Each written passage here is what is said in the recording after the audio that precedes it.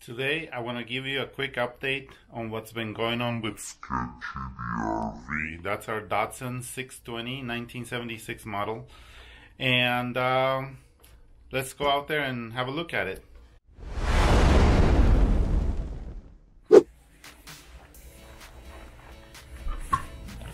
As you can see, there is a super light seat and all the panels are gone.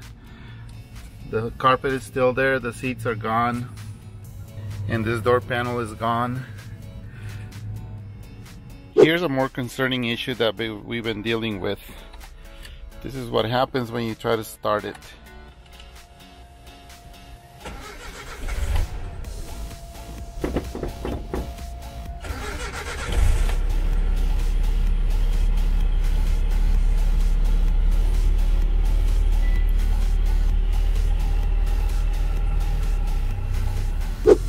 I wish there was a way for me to show you this in smell-o-vision, because it smells like it's running really rich.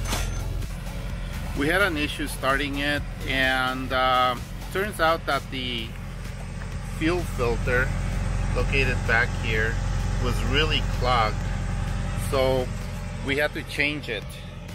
And right now it runs all right when you first start it, but then I think after the choke kicks in, then it becomes really sluggish and it actually shuts down. So I was gonna take it to have a carburetor shop fix it for the stalling, but we can't get it to drive that much. Now inside you can see that we removed the panels that go between the right here, between the cab and the coach area. We also got rid of the seat cushions because those are going to the upholstery shop. Inside storage is pretty clean. Here's your water tank and the space for the gas tank. These straps are also, we're getting new straps from the upholstery shop for these. And the stove has not been tested yet, so that's our next step. Now I'm back inside, so let me show you what we're doing with the upholstery. Let me show you the coach area and the cushions. See, this is where we took them off, and now those are going to the upholstery shop. The seats are back from the upholstery shop. This is the front seats, and this is what they look like. Of course, we'll have a reveal once we put all the upholstery back into shape, but I just want to give you a sneak peek.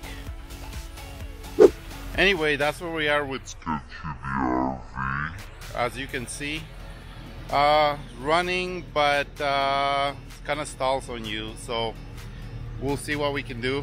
We'll have to clean the tank, definitely, for sure, and then get the carburetor tuned up, actually rebuilt. And so subscribe, and thank you for watching.